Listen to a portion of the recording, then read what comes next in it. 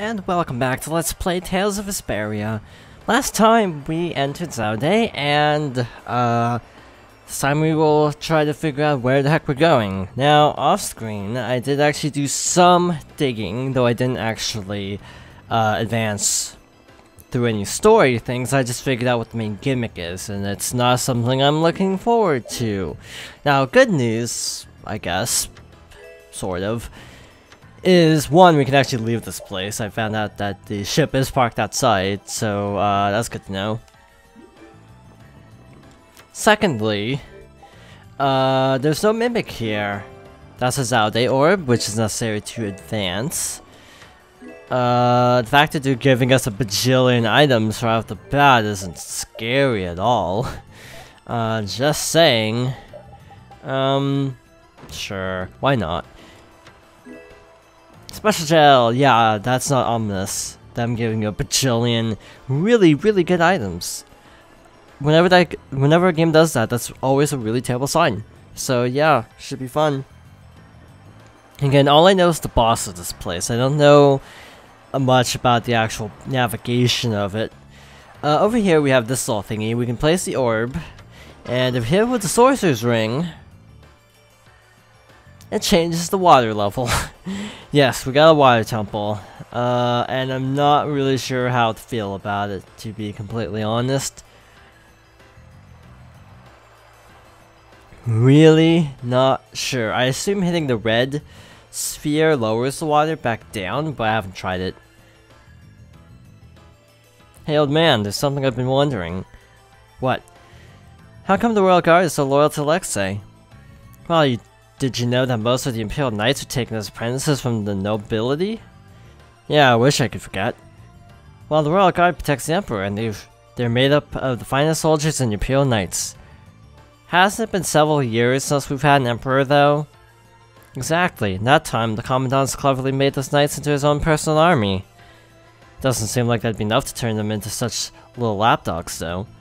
Well, the ideals he offered them were attractive in their own ways. Lead our empire to prosperity, and what have you. I'll bet there were a lot of idealists in their ranks. Like Flynn, you mean? It'd be nice if all of them could have figured out the truth on their own, like that one. Testing a theory? Nope. Obviously, oh, the blues to help you get back down. Obviously, we have to lower the water at some point. That looks friendly.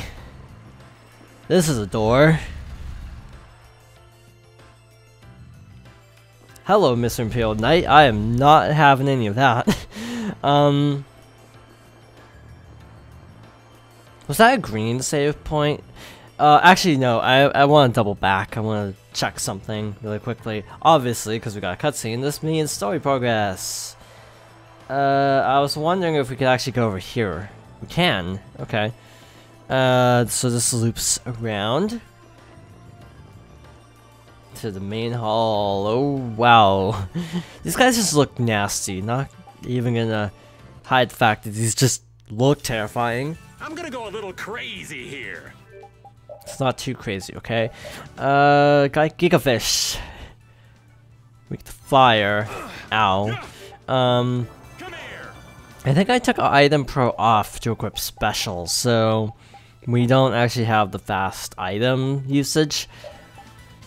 Lizard Man, what do you got? Weak to wind. Let's see. And lastly, this crab thingy. Where's the magic lens? Magic lens on the crab, the water gunner. Weak to fire. So we got fire, fire, wind. Thus logic would dictate maybe the Flamberg or something like that. The one wasn't weak to it though, so it's like, eh. Wait, when did we get this? Like, I'm legit trying to remember when we got this. My memory's that bad, apparently. Also, when did we get this? So, she hasn't learned that quite yet, so, oh. Huh, that must be what she had during the boss fight? I don't know. I'm just looking at skills stuff. I have learned those, so I guess second star then. Again, I don't remember picking that up at all. Didn't I get another thing for Rita, or am I mistaken? Doesn't seem like it. Yeah, this. I mean, it halves his health, that's kinda bad. When I'm trying to farm low-level enemies, that might not be a bad idea though. Breaker Bow, once TP Condition 2 is learned, I'll have to remember to equip that. And yes, I am planning ahead, but clearly because of me navigating menus right now, as opposed to before the video. Yes, I'm clearly prepared for this. So, no fail strike. I gotta try and keep up. I'm actually wondering what party I should have for this area. If a more physical party would help, or if it would actually not help. Or if having a mage would actually be good. I mean, obviously we want Estelle in the party. Also, by the way, I actually didn't address it last time, but the fact that he actually went around the solution was not what I expected it to be. You know, the whole, oh, we're just gonna tie this to your life. Yeah, that wasn't how I expected it to go about.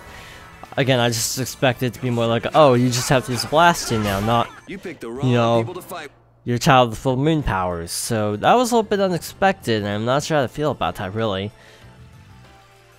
This looks kind of cheesy, actually, the animation, I mean. Well, that's why special. Also, this also brings up the question, where's Repeat's special weapon? I have no idea. That did not go as I planned, but he's stuck on the railing, so we're fine. Take pot shots at him until he's actually stunned. Ooh, now's our chance. It doesn't seem fair. Yeah, it's all about fairness.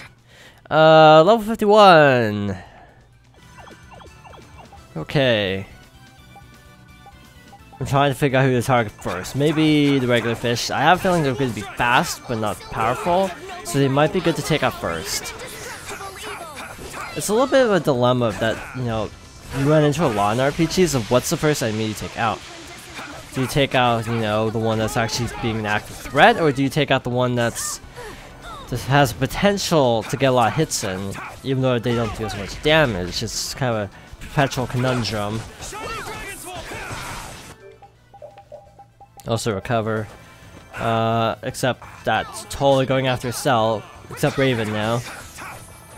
Well, that enemy was actually really nice for turning the other way.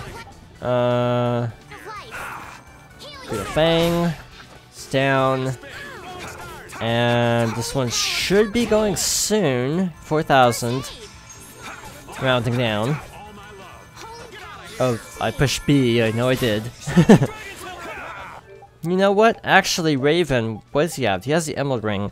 I'm going to give him this. Spirit Bangle, though he probably won't be defeating too many enemies, unfortunately. Hey, it might make a difference. You know what? I should probably equip someone with an Aquamarine, knowing that we're in a water dungeon. Where'd the Emerald Ring go? There we go. Yeah. So she's our primary healer. Enemy damage times 2. Not sure if that's worth it. Actually, that'd be good for Rita. Slightly reduces casting time. I don't know. I'll think about that.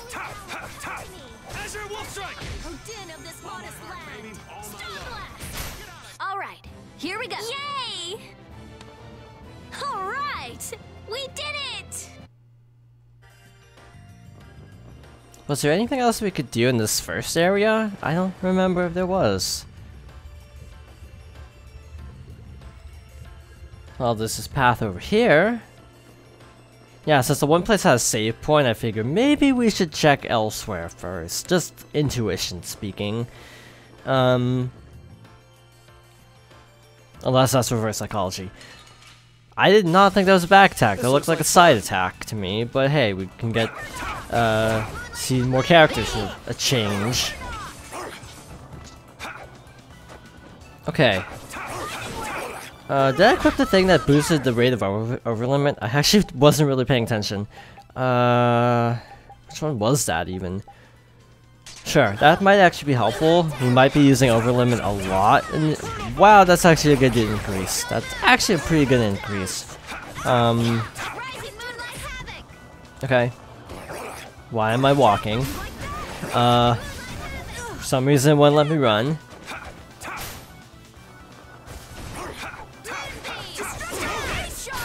There's no way we're gonna lose. What I'm wondering if it's an input thing. Like if you put in a certain input, then you basically have walking speed, which actually could be helpful in some cases. Oh, is that bar next to Yuri's portrait, right above the word sorbet? Is that actually like his gauge for how proficient he is? I kind of hope it's not, because that's a pretty sizable gauge. But I mean, it would be kind of typical for this game to have something like that involving cooking. What was it, a lemon? Life gives you lemons. Make a gel out of it, apparently. That seems to be everything on this upper level for now. So I think we are safe to... That guy respawned really fast, unless I ran around him. I think I ran around that one. So yeah, never mind, actually.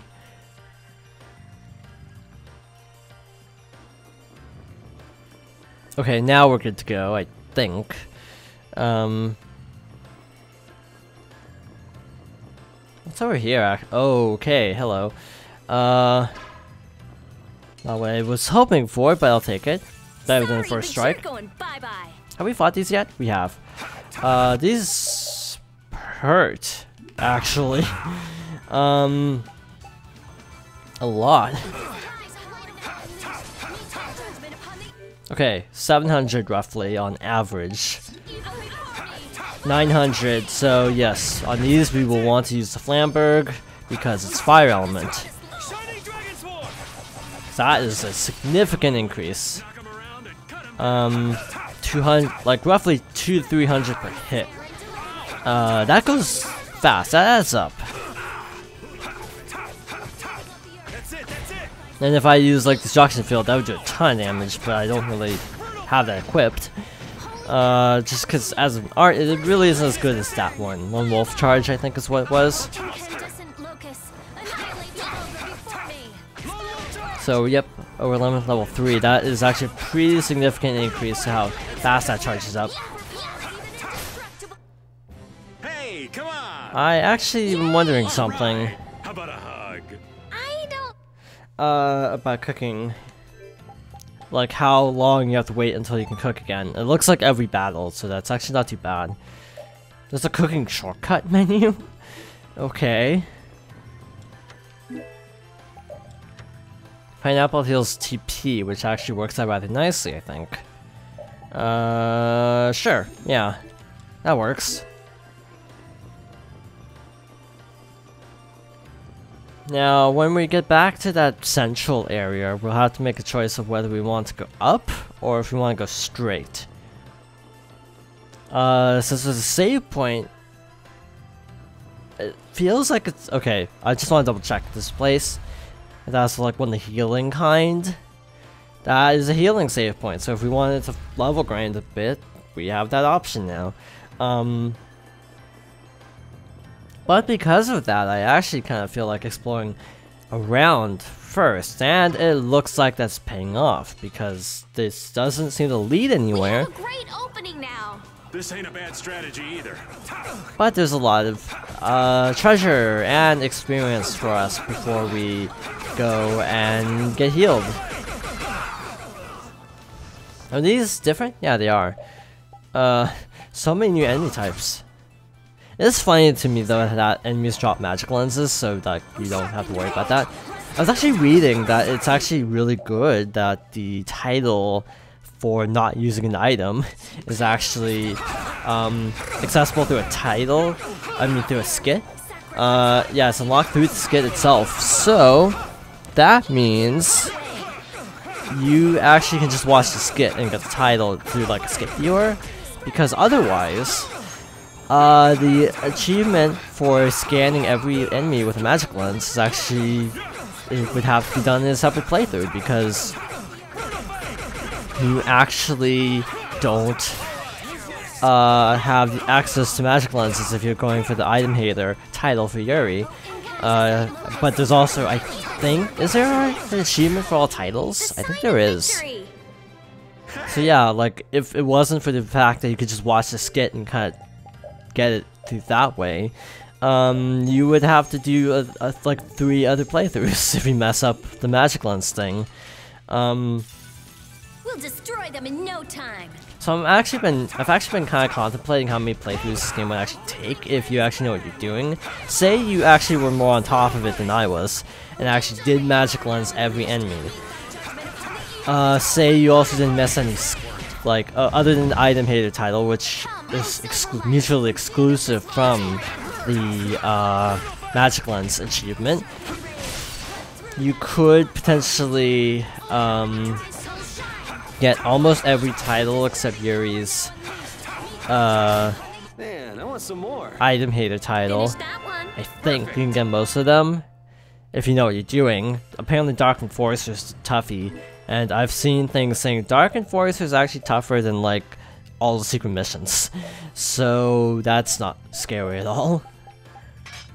Why does he have such low defense? I can't figure this out. Man, what a pain. Why would anyone bother to set up such complicated mechanisms on the ocean floor? It's a common way to keep intruders out. The Shy Coast ruins were the same way. Places only certain people could enter, that kind of stuff.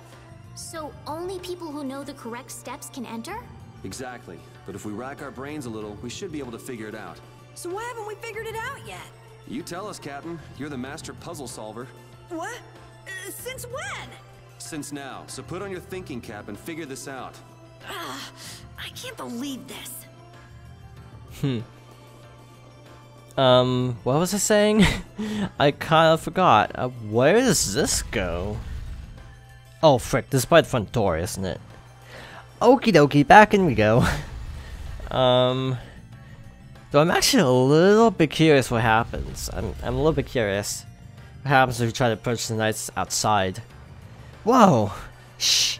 Let's go in quietly. Okay, that's what I figured.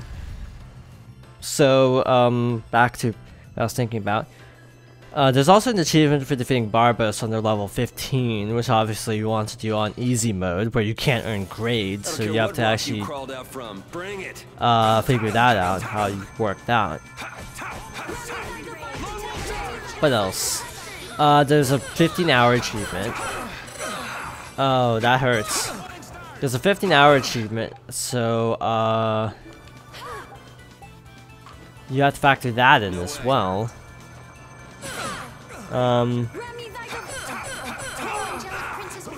So, that's counting like the low-level run. If you do that with the speed run, which I assume is a good idea, because you'll be avoiding fights anyway. I'm legitimately wondering something.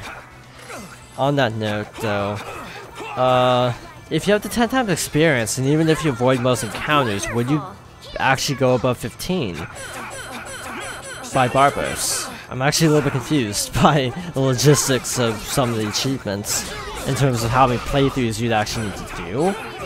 I'd say a minimum of 3 if I had to make a guess. Brilliant.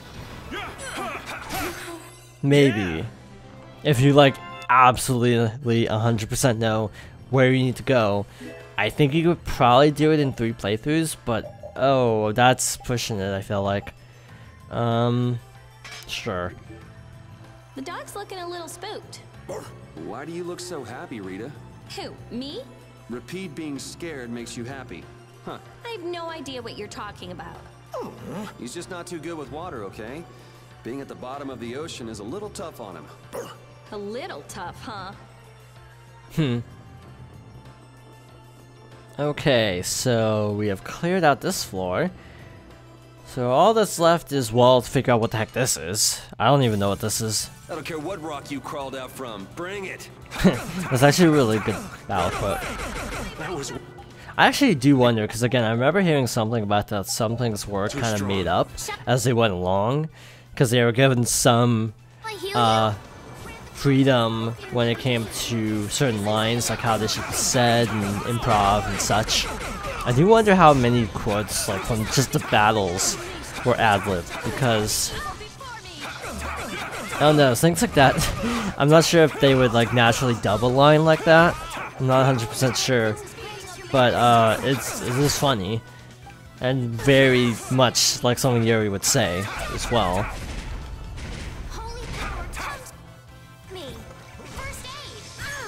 You know, that is said to be an interesting thing with acting, is, you know, everyone has their opinions on the character, and some episodes don't even align with the director, oddly enough. I personally think it actually works out most of the time pretty nicely when actors are given a lot of creative freedom with characters, if they can kind of understand the characters well themselves. That was so easy. You know, when you, maybe in some cases, not this one, obviously. I don't know, maybe for the movie, but like, you know, if you've been playing a character a while, then you kind of know how the character should react, and thus you should have input. At least that's my opinion. These guys are new. Fight like I'm gonna die, huh? So we got Knights, and we got Leviathan's Claw, which is just delightful. Oh, gosh. I'm not even gonna try to pronounce that. I was thinking about it, and it's like, nope. Nope.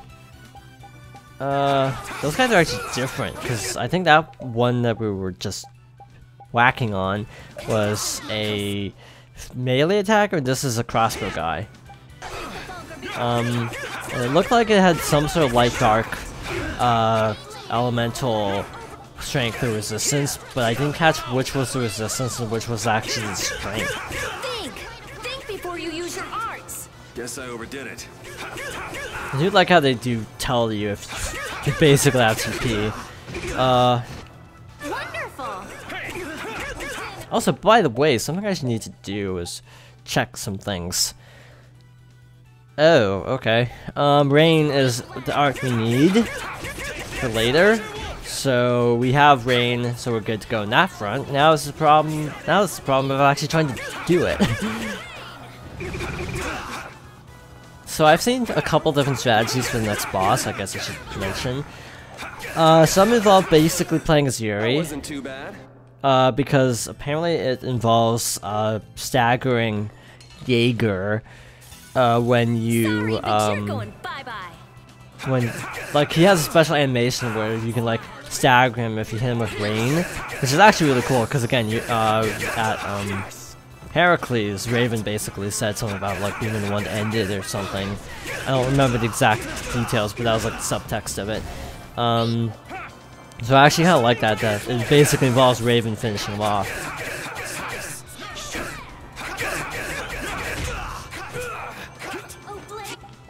You know, it's kind of interesting because Raven was allied with the Knights and also the what was it called? The Altosk, that's what it was called. So it's kind of interesting that he has allegiance to Sword to both sides. But in actuality, both of those conflict with Jaeger, ironically.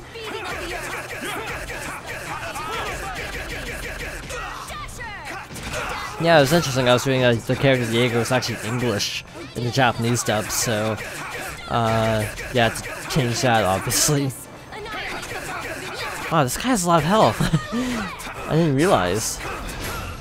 Don't get in our way. Well, that finished him off. It said Steel Arrowhead, but that just made me think of Splatoon because there's an enemy called the Steelhead. That's notoriously crappy to fight if you're not experienced with the game, which, quite frankly, it feels like maybe because they've just had a bad day. A lot of people really aren't. Basically, in Splatoon 2, there's a mode called Salmon Run that has, like, ranks, unless you get matched up in random matches with people of your same rank. Well, because I've had a string of bad luck with randoms, and, like, who I get paired with, I'm actually down to, like, the second rank to the bottom, despite being at the second rank to the top just a couple days ago.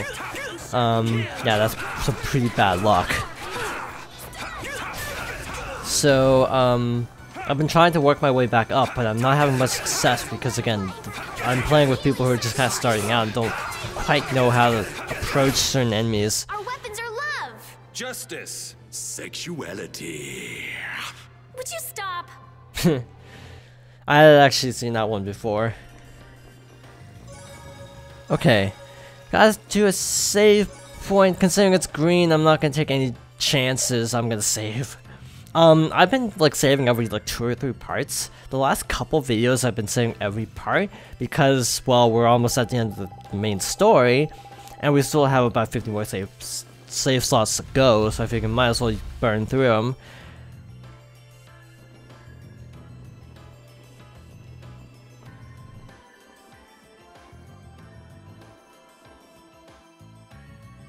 It's beautiful.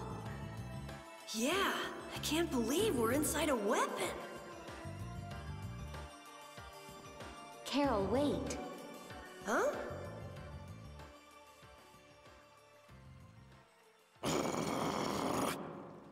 Get out here. You're too old for hide and seek.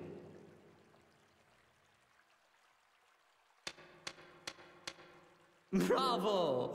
Bravo, my lads. Splendid! Such keen intuition, such sharpened instincts. Simply splendid. Jaeger! What is it this time? Are you gonna show us how to get to Alexei? Yeah, oh yeah, I will show you the way. To hell that is. Just which way's the wind blowing with this guy anyway? Have you forgotten, my pretties? We are still sworn enemies, you know. Things were destined to end this way between us. Is this another trap? It's just like you said. We're enemies. So let's do what enemies do. You are correct. Come. Bring it!